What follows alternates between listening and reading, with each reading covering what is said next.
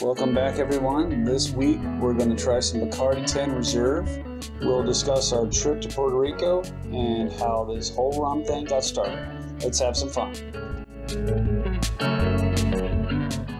Good afternoon. We are back at the RumJohn bar, which means we are going to try some rum. But before we start that, I want to introduce Bao again. Bao is back. Hey, everybody.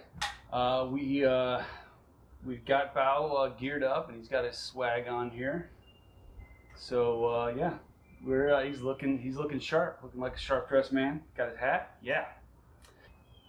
We're back at the bar. We're gonna do a little something different. We have a bottle of the Bacardi 10, the Reserve 10. I know a lot of tasters or a lot of rum people are not a big fan of the Bacardi because of the Bacardi name and and everything. But Bacardi to me is kind of where I guess you could say I kind of got my start in the rum. On my honeymoon, my wife and I went to the Bacardi factory in Puerto Rico. Nice. And so while I get it, rum companies, their pride and joy is going to be the Reserve. Right. Right. But what do you do between the 10 years, in this case, the 10-year aged Bacardi Reserve? What do you do for 10 years? You just probably figure out. In 10 years, we are going to make some good stuff. No, you can't just sit around and wait. So you do it like Siesta Key and Bacardi and Tampa Bay Rum Company are doing, and you make it like their Gasparilla, and where you make a less aged or a more mass-produced or easily mass-produced rum, so that you're not just sitting around staring at barrels for 10 years. And so yeah, I get it. Bacardi and the Captain Morgans and the mass producers out there kind of have a bad name to them. But when you get past all their mass-produced stuff and you dig down into their, of course, like the Grand Reserve or some of the other, selects and stuff like that. That's where you're getting back down to where the distillers wanted to be from the get-go, right? That's what their heart and their passion's in. And so, yeah, I wanted to quickly talk or just, kind of touch on Bacardi today. Is that all right with you? That's actually all right. I think Bacardi's actually been one of the staple names when you talk about rum. They've been around for quite a while, actually, because, I know when you talk about rum, one of the first names that comes to mind is Bacardi. Right. Yeah, they've been around for how long? They've been around for quite a bit. Since 1886, 1862. Sorry, 1862, and the rum has obviously been around since pre-pirate, back way 1500s, 1600s. But 1862 is where Bacardi got their start from. Don Fernando Bacardi Masso. Yep. I probably Facundo, whatever. I probably murdered it. I'm sorry. No disrespect. Google it. Yeah, Google it. That's what we did.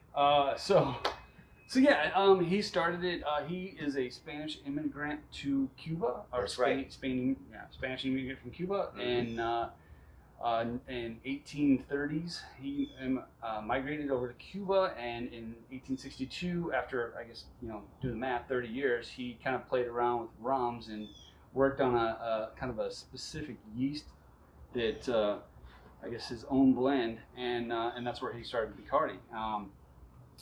Now, if you fast forward to a more interesting time, would be the Cuban-Spain Revolution. His son Emilio actually was running, or kind of had a big part in the revolution. He was part of the fighters, the rebel fighters, and he was imprisoned, and that's where the story kind of gets interesting. When you talk about Bacardi, right? They had a big rich history into the Cuba era. Okay. We all know what Cuba Libre means, right? So. Liberate Cuba, and the drink is a rum and coke, right? And so makes sense. Yeah, and so here we go. Here we've got Emilio Bacardi, who had a huge hand in the revolution from Spain, right? And then after the whole mess that the war and the fighting and all that stuff, he was imprisoned and banished at one time, and all this stuff. He came back to Cuba and was elected as the mayor of Santiago. Whoa, no way. Or Santiago. So No yeah, so I mean, that's a quite the up and down, battle, right? That's quite a history. Yeah. There. I mean, and fun fact, I think they come from a background of bricklayers way back when. Yeah, I believe that's true. Yeah. So I mean, they're hardworking family. Yes. Now, I would say so. Speaking of hardworking, I mean, produce, I guess I should say, over 100,000 barrels, or excuse me, 100,000 gallons of rum every day. Interesting. In 26 different facilities on 4 continents. So that is some serious work. Boy, that's a mouthful. Yeah. Yeah. So that's why I stumbled there for a second. Yeah, and like that's whoa. And I mean, and they're a $5.5 billion company. So, jeez. When it comes to rum, they're doing what they want to do with their reserve stuff, but of course, they're mass produced Bacardi, cherry, lime, coconuts, whatever you name it. Yeah, that's the stuff that they're making money on. But their reserve is what they're I think just like everybody else is where their heart is. Interesting. So yeah, after becoming the mayor of Santiago in Cuba, right around that, you fast forward to what would be the 3rd generation, I think would end up being, is when the Prohibition hit, right? Nice. So if you don't know, Cuba became a huge party spot for Prohibition, and the Bacardi family and the Bacardi name became renowned or well known, if you will, either way you want to say it, to their parties. I mean, we all seen mob movies, right? I mean, of course. You haven't, go see them. They're great. But yeah, great. But all these families or all these Americans went down to Cuba and partied because that's where rum was still flowing there. Fun and times. So yeah, Bacardi just ate that up, and they did very well in that time period. And then you fast forward a little farther, and the bottom fell out. 1960s, when the whole Cuban Revolution started, the Bacardi family lost everything. They basically, all of the Bacardi assets and everything were seized, and obviously because it's a communist country, that was given to the government, and the Bacardi family was in exile in the U.S. But hey, it's family; they know what they're doing, and so they started it all over again in Puerto Rico. And like I said in the beginning, being one of the first distilleries I ever toured was when my wife and I were in Puerto Rico. And I said, it was kind of, I've always said that, like, when I went there, it was kind of like walking into the the gates open and I heard angels and the sun and all that. It was like, because he was on his honeymoon, guys. Yeah, give him a break. Okay? Yeah. He just got married. It was a trip that my wife and I took. That was kind of something I always wanted to do. And so yeah, we went to Puerto Rico. We stayed there right outside San Juan, and it was an amazing trip. I feel for the people in Puerto Rico because of the hurricanes that have gone through there and the devastation. So I haven't been back. We plan on going back, but if you're there and you're watching this, know that we send you our love. Sorry, all right, enough of the serious stuff. Let's get down to some rum. Please, that's what I've been waiting for. Sorry, man. So that's why we are friends? Actually, I'm just kidding. He's actually a good guy. So, so the family was exiled to Puerto Rico, so they started building creating a distillery, or started producing in there, and it quickly, they had a name for it, right? So it's like, craft ketchup suddenly stopped making, and one place they make it somewhere else. It's still the name, right? You know that name of Bacardi, and they were big in Prohibition, and from Prohibition in the 1960s. So all they had to do was start it right back up. They are the formula. And so that the interesting thing that we learned in Puerto Rico was the bat. I mean, so if you notice, there's a bat on every bottle of Bacardi, right? And the bat is a symbol of luck. And it also coincidentally, I don't know if they coincide, but when they built their if I remember right, when they built the distillery in Puerto Rico and opened it up, there were bats everywhere, and so they just like slapped the bat on the bottle and said, "Let's go with it." And it's worked out pretty well for them. And like I said, 5.5 million or billion, excuse me, 5.5 billion. Billion. They might, yes, Oh. with a B. Whoa. Yeah, they know what they're doing. So good on them. And again, like I said, you know, when you go to their website or if you go research Bacardi or go look up Bacardi, they don't really talk about like the. They'll talk about the Bacardi White or Blanco or whatever, but they don't really go into like the, you know, coconut and the raspberry and all that, all the million flavors. Right. Because that's just, you know, that's just how they are staying afloat, if you will, or how they're making money while they're waiting for the 10 years to pass for the barrels of the reserve and so on and so forth. So, but when you do go there, they talk about the different like levels or whatever.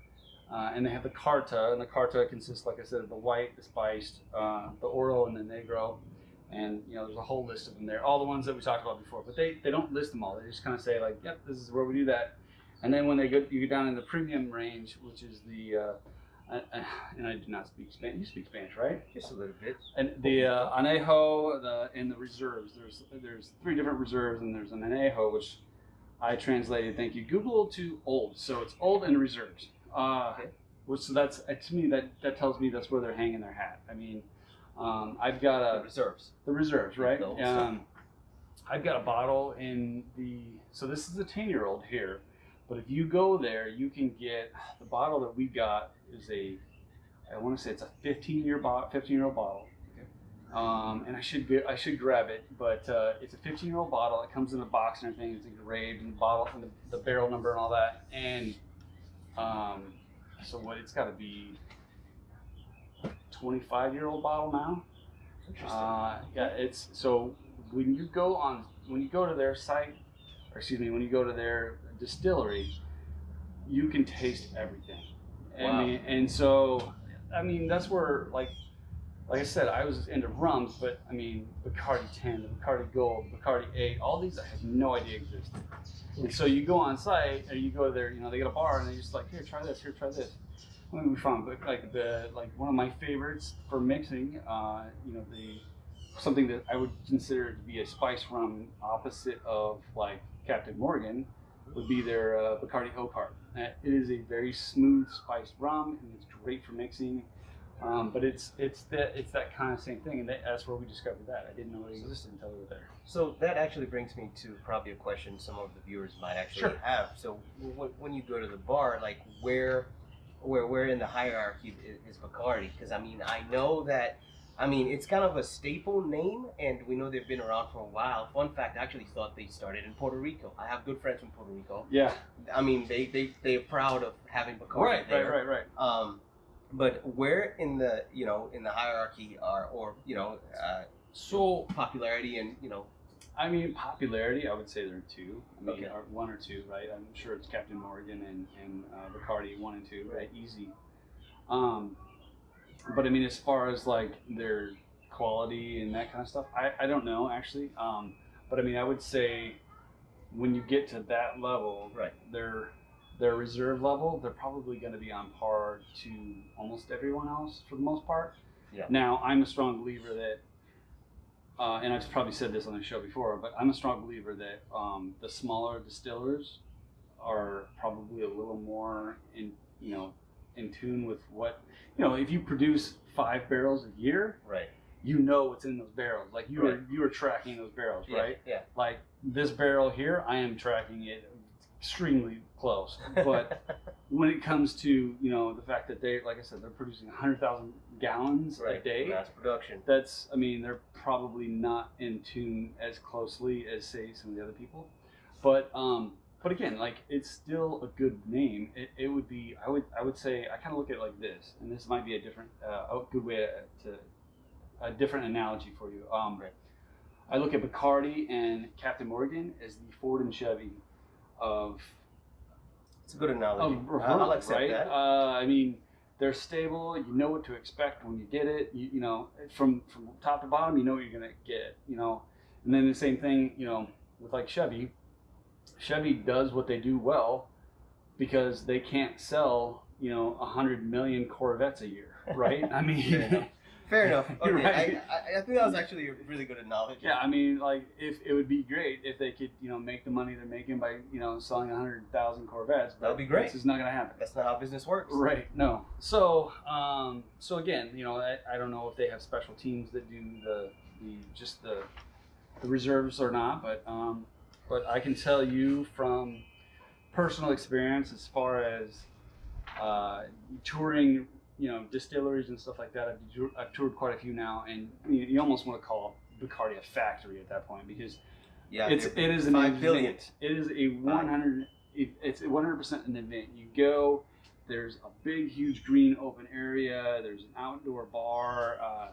You know, you don't walk to the factory and stuff. I think we got on like a tram or whatever, and it took us out to the factory. Yeah, I mean, it's a big area. It's an operation. Yes, and so I mean, but it is definitely something that is on like my highlight list for as far as going to, you know, Puerto Rico. I mean, we went to El Yunque. The only rainforest in the United States is in Puerto Rico.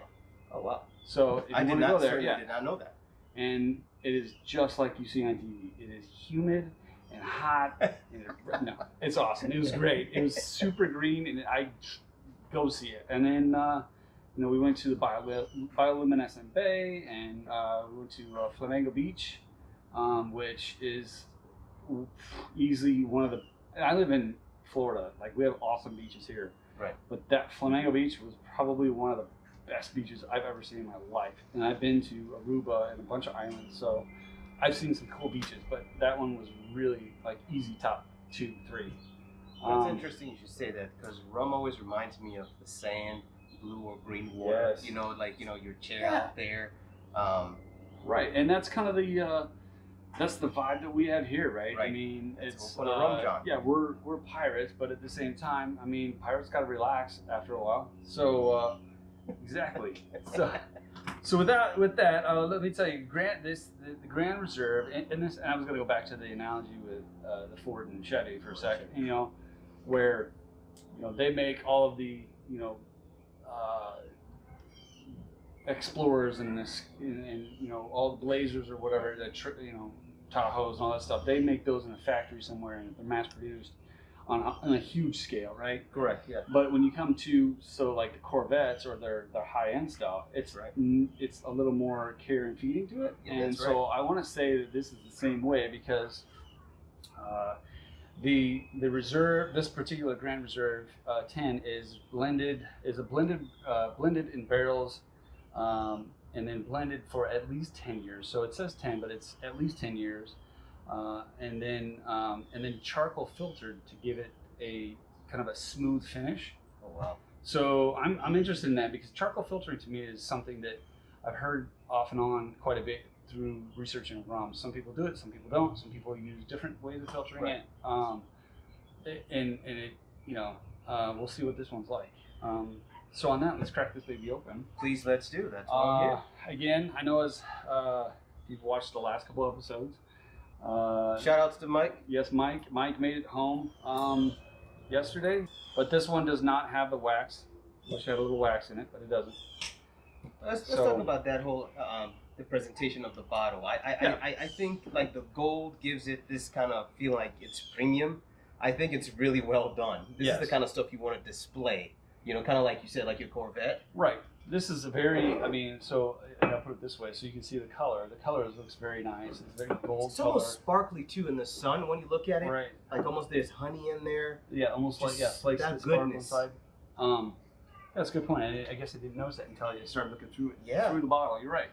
And then, I mean, this is definitely not their typical label on the front of their bottle. This is it's embossed. Kind of like an etched or embossed kind of thing there. It's pretty nice. Yeah. Oh, yeah, you can definitely smell a barrel in that.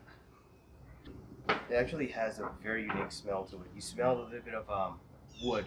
I mean, which is it comes from the barrel. The oakiness to it. You know, certainly oaky. Certainly oaky. Yeah. Sir? Yeah. Do the honors. Here I will. So you can see the pour.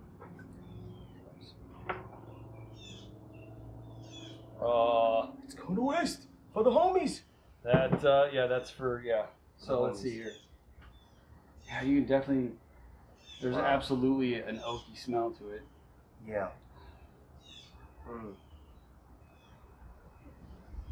Maybe a little honeyish or it honey does smell sweet. a little sweet. Yeah, it really does.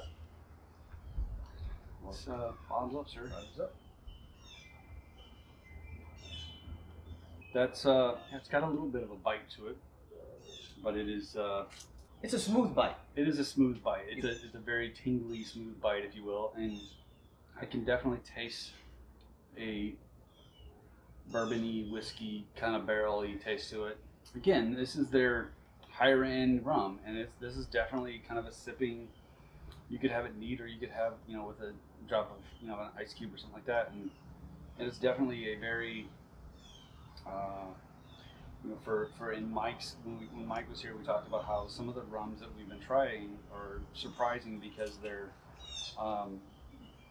like, oh wow, you really can. This is a sipping man's rum, right? Which is in his case, he sips bourbon and whiskey all the time, and so it's like I feel great because I'm kind of opening his eyes to rum a little bit while he's opening my eyes to whiskey. So this is I'm pleasantly surprised with this. This is definitely a. There's nothing I would say. There's nothing that jumps out at me other than the whiskey barrel, but it's pretty good. I would say there's a little bit of a hint of a sweetness to it, not too much. Yeah. Okay. Yep. And I wouldn't say exactly like that thickness of honey, but there's a nice. It's very balanced, and it gets you that nice tingle on the tongue, and it just seems that it would pair well, with mixing. Yeah. So this is, this kind of goes par for their. On the back of it, it talks about caramelized vanilla and that type of thing, which is I can definitely fix that up. So there we have it. Again, I'll be hiding this bottle from you guys. Sorry about that. So there we have it. The Bacardi Grand Reserve 10 years plus. It was pretty good for what most people think Bacardi, and that was kind of what I wanted to do here today. They show that Bacardi is more than just your average run. You're mixing, So it's been around for a while, and this is probably a good time to say that if you guys like what is being done here at RumJohn, I certainly enjoy being part of this. Definitely subscribe to this with friends. There's swag now, so go to support. If you like what's going on here, go ahead. It's no pressure there, but it's nice to subscribe, and if you got a comment, if you want Bao to come out here more often, and or whatever, just let us know. And again, if you want the swag, send us a note, email, message, whatever, and the marketing director is all on top of that. She will get a hold of you and work that out. That's right. Thank you, marketing director. You're doing a great job. So until then, until next week, guys, sit back, relax, have a drink, and enjoy the ride. I know we will. Cheers.